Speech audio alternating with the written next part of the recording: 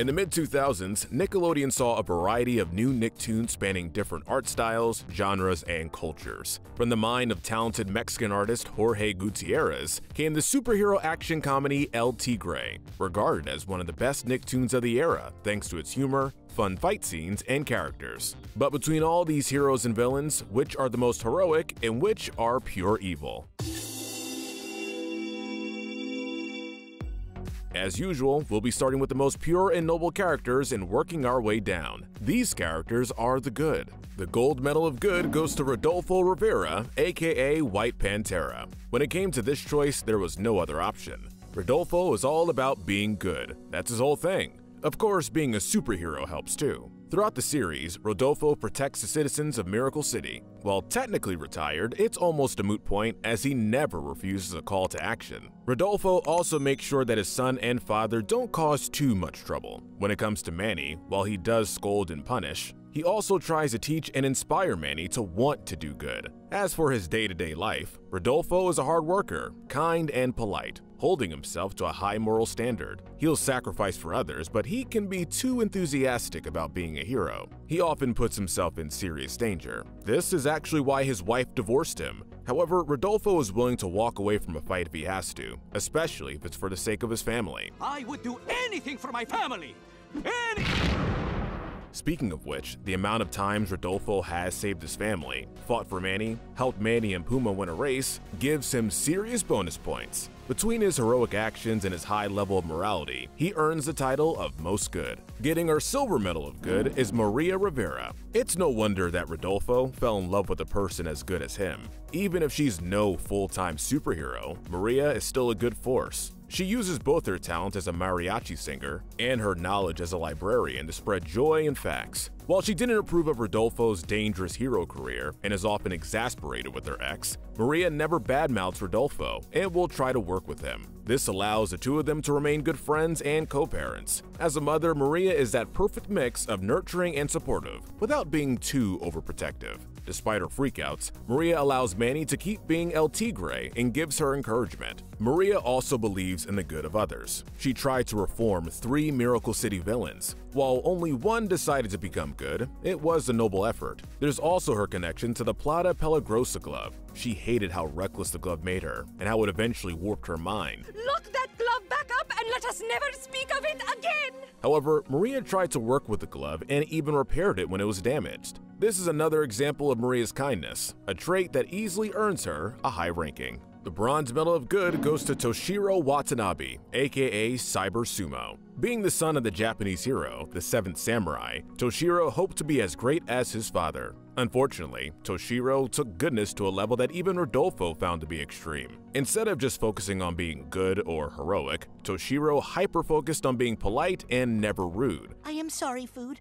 I must eat you. Because of this, he found it hard to fight bad guys, not having any assertiveness. Add in the difficulties he had when it came to controlling his cyber sumo mecha, it was easy to see that Toshiro was having a rough time following in his father's footsteps. But thanks to Manny and Frida interfering, Toshiro eventually found that assertiveness. Too bad it came out in the form of him being angry about Manny and his rude betrayal. Although Toshiro could defeat a villain, proving his potential, we have to wonder if he's too aggressive. He's now enthusiastic about bringing other bad guys to justice. Because this was the only episode that featured Toshiro, it's hard to say. We just hope that he managed to find some sort of balance eventually. Next is Zebra Donkey. Zebra Donkey is the happy-go-lucky mascot of Manny's middle school. Everyone loves Zebra Donkey. He's talented, friendly, cute, and full of school spirit. Thankfully, these traits don't change, even after he dies and is brought back as a zombie. Zebra Donkey is also protective of his students. He was willing to destroy Sartana's mystic guitar, as well as himself if it meant defeating Sartana's army of skeletons and saving the students. Although Zebra Donkey is brought back by the kids' love for him, he doesn't do much outside of this episode. Unfortunately, this meant that we couldn't put Zebra Donkey any higher, but we were still happy to acknowledge him. Now we have Raul, Manny's mustache. It may be strange to count a sentient mustache as a character, but Raul qualifies. Manny originally wanted a mustache to look more like an adult. This is an adults-only trash can! Move along! Raul, however, was no ordinary mustache. Because he was alive, he became like an actual friend to Manny, instead of just being a tool or facial feature. He helped Manny understand that he wasn't ready for the responsibilities of being an adult. Raul briefly turns evil in his debut episode, but that was only due to Dr. Chipotle Jr.'s forced interference, so it doesn't really count, since that interference was taken away.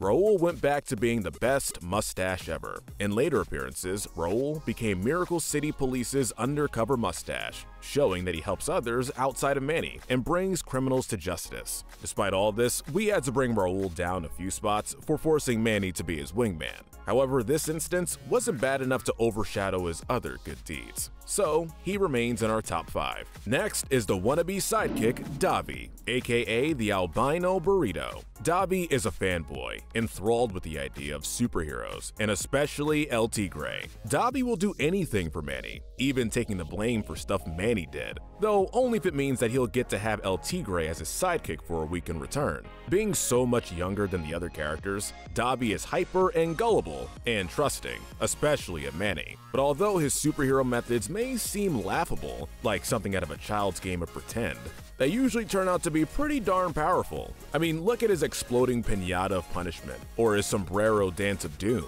But while Davi may not be malicious, he can still be overbearing, annoying, and frustrating. We can't blame Manny for blowing up at him when Davi forced him to wear a moose costume. However, with him being so young, we're cutting him slack. We also admire that he wants to be a hero and doesn't just care about the fame he would get from the title. For that, we were able to give him a couple of points. Next is the main character, Manny Rivera, aka El Tigre.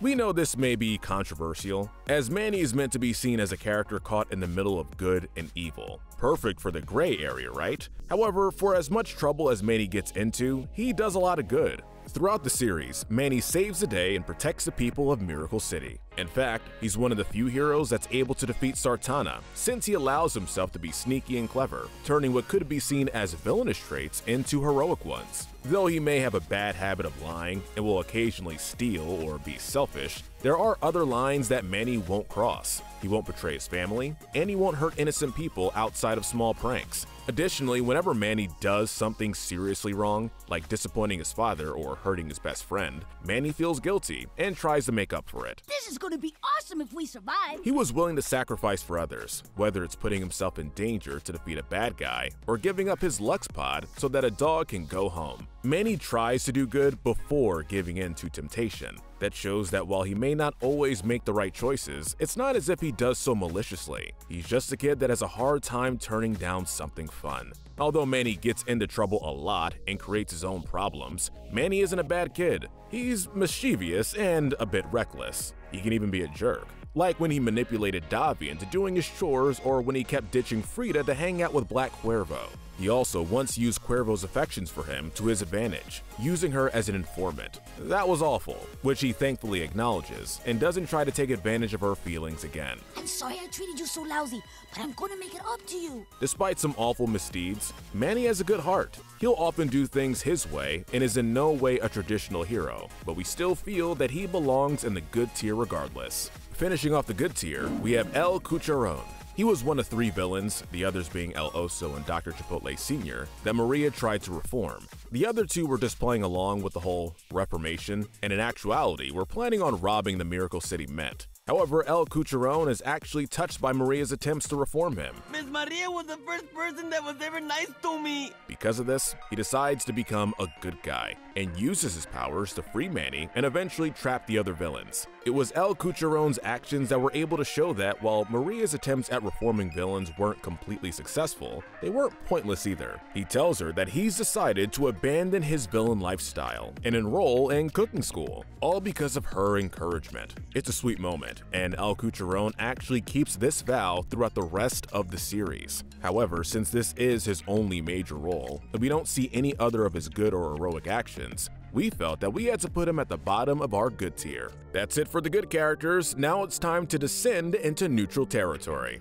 This is the gray area. Starting off the gray area, we have the Chupacabra, Chewy. For being a goat eater, he sure is cute. Almost instantly, Chewy was able to bond with Manny, becoming both a pet and a friend. albeit a friend that had a bad chewing habit. We think it's some kind of deerfish monkey. Although he's a chupacabra and can cause destruction to the local goat population, Chewie never becomes monstrous. He remains cute and friendly. He even saves Manny when he wrestles the Chipotle Cabra into the Miracle City volcano, seemingly sacrificing himself. Although we couldn't put Chewie into the good tier due to his goat-eating nature, we acknowledge that it's just something he does because goats are the only thing he eats, and not something he does maliciously, which stops him from being put any lower. I just hope we can find him something to eat. Under Chewie, we have the original El Tigre. The Rivera family is filled with heroes and villains. However, the one who started the Rivera bloodline never figured out which side to be on, which drove him crazy. Even in the afterlife, the original El Tigre is still trying to figure out whether to be good or evil, causing him to be isolated from the rest of his feuding family. While he is able to focus, he also has a split personality, swapping from good-natured guy to a maniacally laughing bad guy.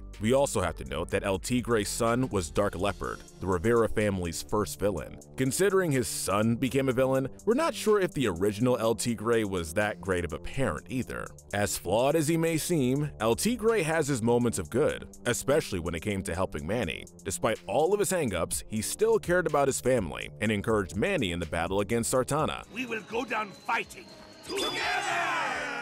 Afterwards, he would comfort Manny and tell him not to worry too much about his future or picking a side. For how much he's able to help, the original El Tigre deserved to be on the higher end of the gray tier. Next is Frida. What puts Frida so low isn't just her actions. She'll try to push Manny into doing bad things, even when Manny isn't sure about them. While Frida doesn't have the strongest moral compass, we can't call her evil or heartless. She's still there for Manny most of the time, and when Frida crosses that line and does something awful, she regrets it. She regretted lying to her father while at the Police Cadet Academy. She also regretted the embarrassing song she wrote about El Tigre and how she disregarded his feelings. Even at her worst, when she was choosing to hang out with Silverwolf and ditched Manny, she still chose Manny without any hesitation. El Tigre? Duh, no-brainer. She was willing to make up for ruining their concert plans. For Frida, being bad is just harmless fun, and when it comes to her and her best friend, she's only interested in the two of them having a good time,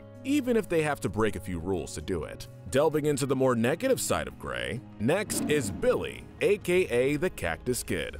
Billy was a small-time villain from a small town who had dreams of moving to Miracle City and becoming a true supervillain. What makes Billy unique is that his so-called victims from his hometown are happy to submit to his crimes. They actually supported his villainy and wished him the best of luck in his ventures. Y'all are the best.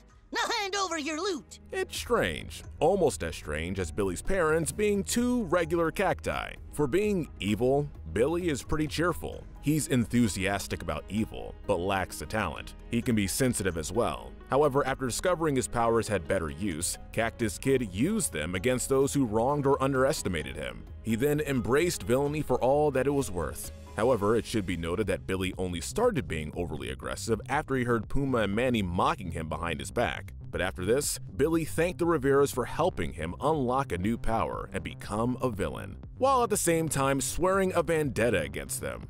Well, at least he said thanks. Billy's another strange case. Much like Dobby, we want to cut him slack for being a kid, especially since he had a whole town encouraging him to be evil. And this is the only episode that features him, so we don't get to see him do anything truly evil. Unfortunately, there isn't enough to push him into the bad tier. Sorry, Cactus Kid. Time for another surprise. Next is Puma Loco. Let us be clear. In terms of status, yes, Puma Loco is a villain. But it's like Zangief said, just because Puma's a bad guy doesn't make him a bad guy. While he'll commit robberies, lie, and try to push his grandson into the villain career path, Puma is still a family man. While they don't always understand each other and will often argue, Puma loves his son and helps him out and protects him. Puma also loves Manny and has sacrificed for both him and Rodolfo. He even gave up a romantic relationship with Sartana, choosing to save his family despite still being in love with her. Much like Manny, there are also certain lines that he won't cross. The extent of his evil is only stealing and lying.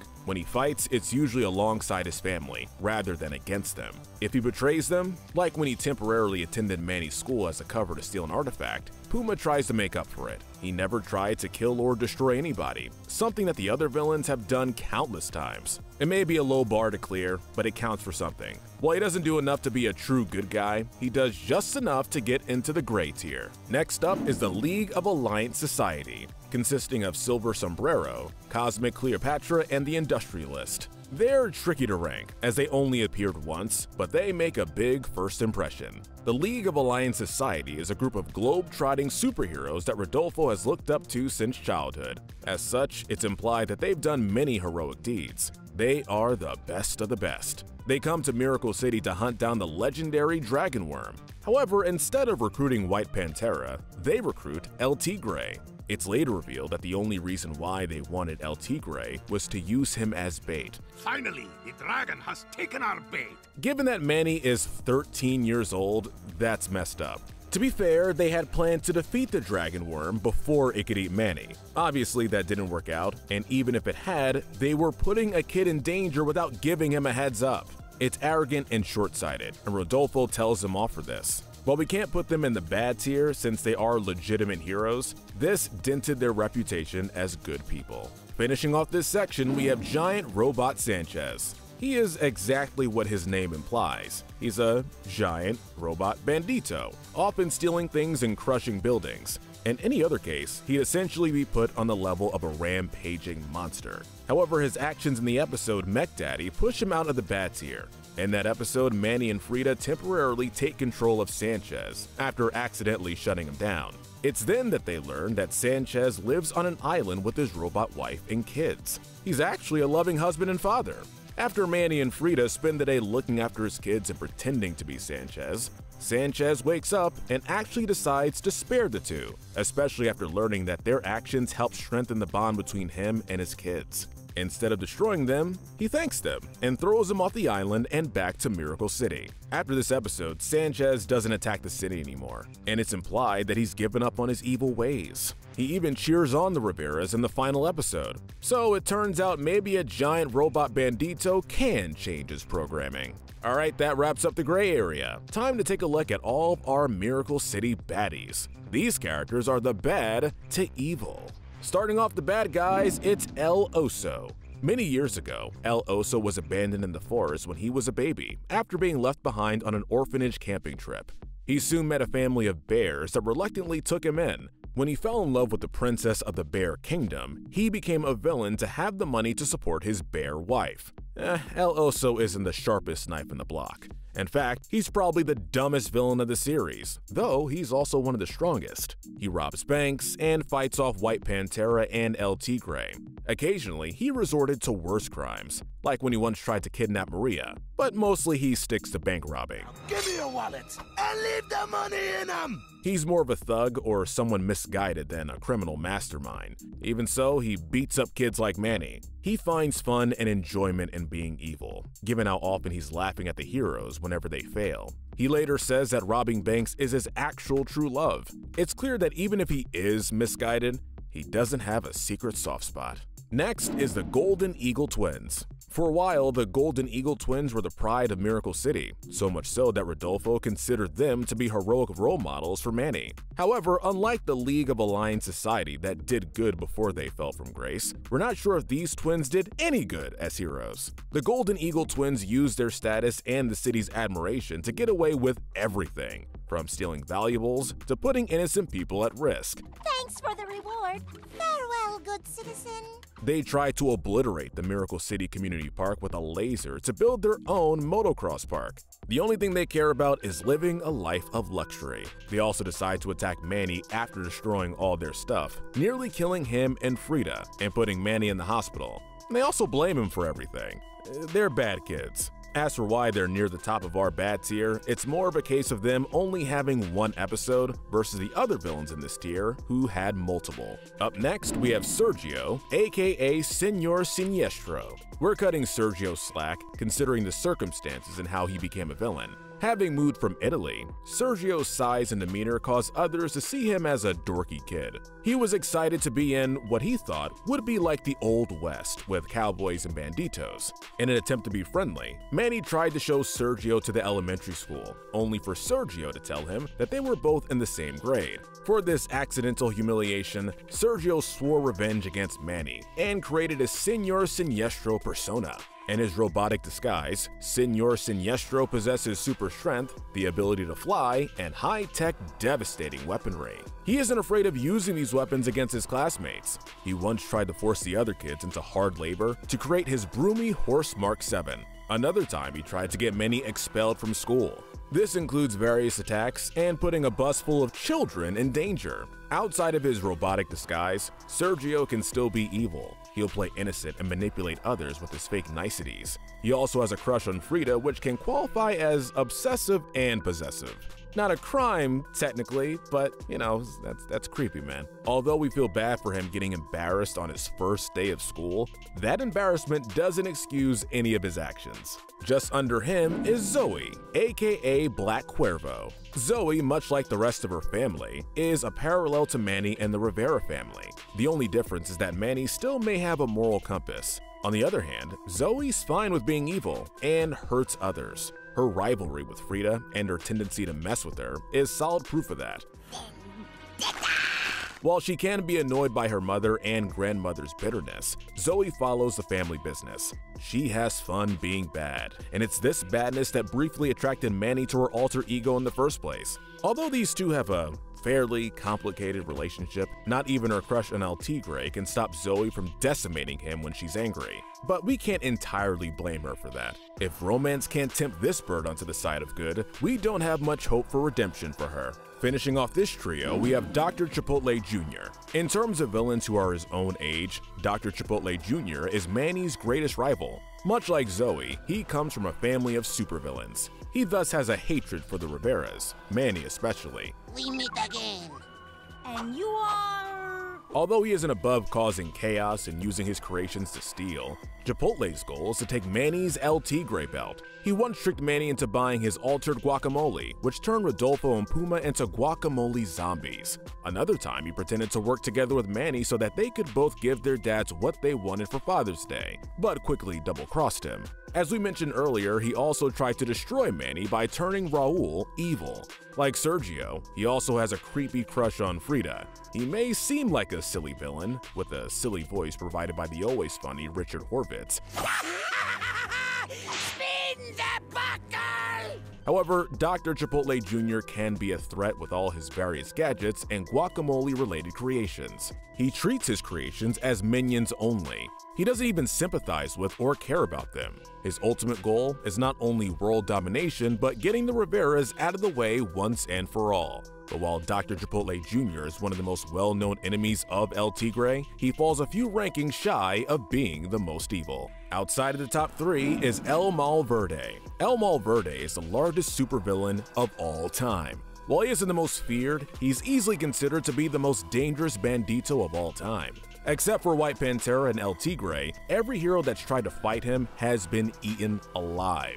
What makes El Malverde worse than the average rampaging monster is that he's sentient and attacks and eats heroes for fun, not because he needs to. He is heartless. El Malverde occasionally comes down from his mountain to steal from Miracle City, as evidenced by his wallet full of stolen bags of money. Of course, in comparison to eating people, massive theft might not seem like much, but it still adds to his crimes. The only reason why he isn't in our bottom 3 is that our last few baddies are just that bad. Earning our bronze medal of evil is the Titanium Titan. The Titanium Titan was once the sidekick to White Pantera, as the two of them were best friends and partners. However, the Titan became jealous once Maria and later Manny came into Rodolfo's life. After a failed attempt at being a solo hero, the Titan decided that the best course of action would be to kill Manny. He hopes once again to have his former best friend to himself. In these attempts, he'll use excruciating methods of murder, showing his ruthlessness despite Manny only being a kid. Between his jealousy and isolation, the Titanium Titan isn't just malicious, but borderline insane. Now be a good boy and let me crush you! In his first appearance, he kidnapped Frida to lure Manny to his volcano hideout. Then in 2 other episodes, the Titan lied and manipulated others for his schemes. He first tried pretending that he turned over a new leaf and wanted to work with Manny as well as Rodolfo. The truth is, he had been planning to feed Manny to a giant squid.